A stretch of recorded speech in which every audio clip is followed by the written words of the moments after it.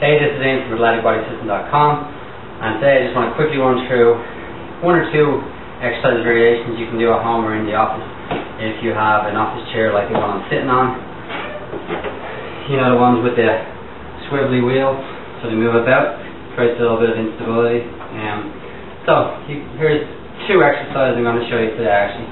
First one, great one for the hamstrings, glutes.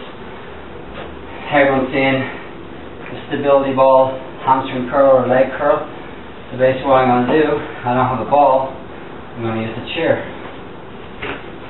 So I'm going to go into my grounded position, get my heels up on the seat, on the chair. From here, relax my head back, hands down by my side.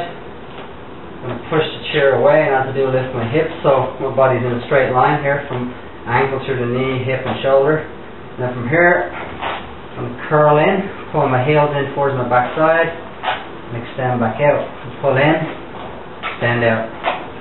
Pull in, extend out. Pull in, and extend out. Great exercise. Really feel that in the hamstring, glutes. Actually get a good bit of work still in the calves, just the position that the heel is in as you pull in. Gets more calf involvement. Again, if you are quite advanced, you can progress to single leg variation, but it's going to be quite difficult, quite taxing. So I'm not going to try that today. Next exercise, everybody's probably seen the little ab wheel, ab rollers. You know, quite a good useful tool. Some people will do stability ball rollouts. So same principle here, you're going to do a rollout using the chair. Grasp hand each side of the chair. What you're going to do, slide or roll the chair away from you, out as far as you can go. Bracing your abs, keep them tight, pull them back in.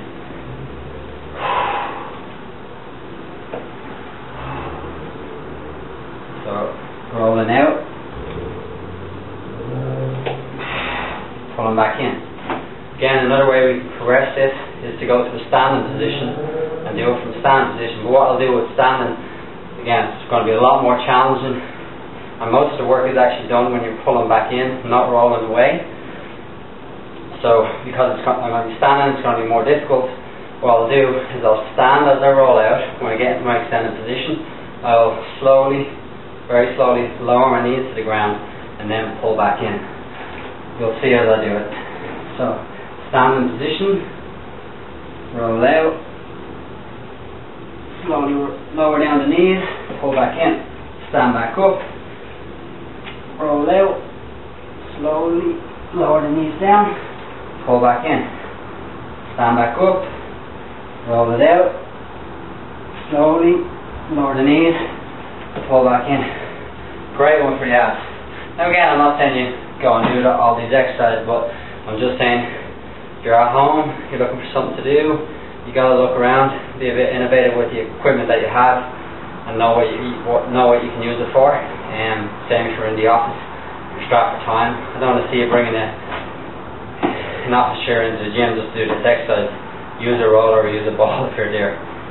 But there's two pretty cool exercises using an office chair. Again, check out the website, athleticbodysystem.com.